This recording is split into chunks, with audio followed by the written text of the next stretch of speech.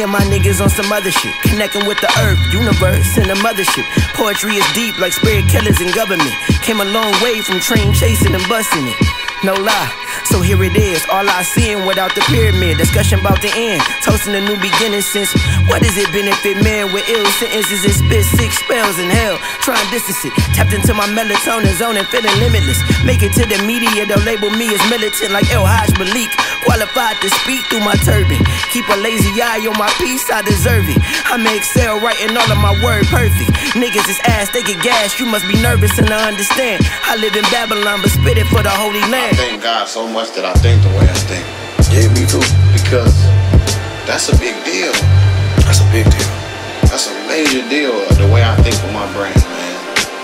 It's probably kept me out of so many blind situations. Right. It's probably kept me out of so much trouble just the way I think.